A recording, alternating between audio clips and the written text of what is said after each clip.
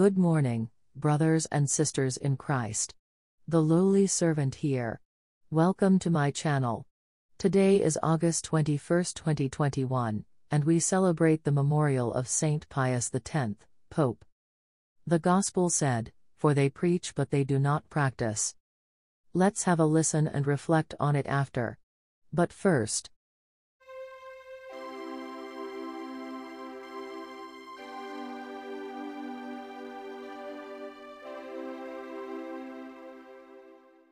the first reading is from the book of Ruth. Naomi had a prominent kinsman named Boaz, of the clan of her husband Elimelech. Ruth the Moabite said to Naomi, "Let me go and glean ears of grain in the field of anyone who will allow me that favor." Naomi said to her, "Go, my daughter," and she went. The field she entered to glean after the harvesters happened to be the section belonging to Boaz, of the clan Elimelech. Boaz said to Ruth, "Listen, my daughter. Do not go to glean in anyone else's field. You are not to leave here. Stay here with my women servants. Watch to see which field is to be harvested, and follow them. I have commanded the young men to do you no harm. When you are thirsty, you may go and drink from the vessels the young men have filled." Casting herself prostrate upon the ground, Ruth said to him, "Why should I, a foreigner, be favored with your notice?" Boaz answered her, "I have had a complete account of what you have done for your mother-in-law after your husband's death. You have left your father and your mother and the land of your birth, and have come to a people whom you did not know previously." Boaz took Ruth. When they came together as man and wife, the Lord enabled her to conceive and she bore a son. Then the women said to Naomi, "Blessed is the Lord who has not failed to provide you today with an heir. May he become famous in Israel. He will be your comfort and the support of your old age. For his mother is the daughter-in-law who loves you. She is worth more to you than 7 sons." Naomi took the child, placed him on her lap, and became his nurse. And the neighbor women gave him his name. At the news that a grandson had been born to Naomi, they called him Obed. He was the father of Jesse, the father of David. Responsorial Psalm. See how the Lord blesses those who fear him. Blessed are you who fear the Lord, who walk in his ways. For you shall eat the fruit of your handiwork. Blessed shall you be, and favored.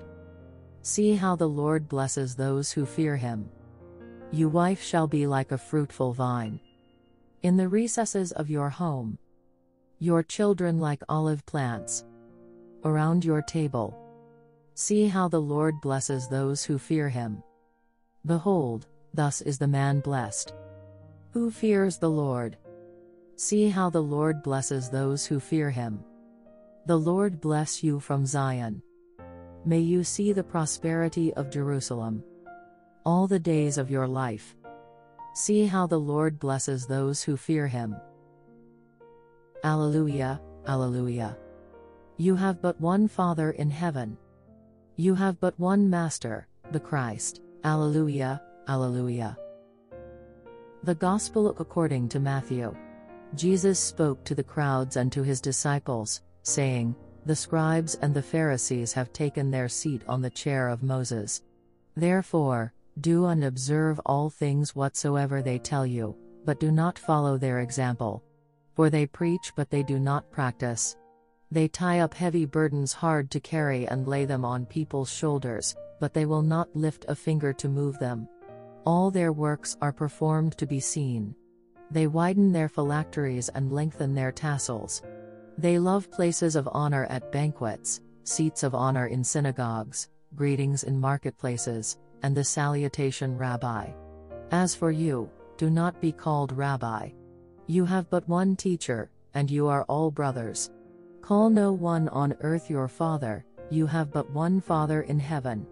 Do not be called Master, you have but one Master, the Christ. The greatest among you must be your servant.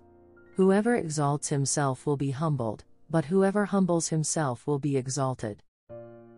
Reflection. There is no point in struggling to display our goodness and piety as the Pharisees did in the days of Jesus.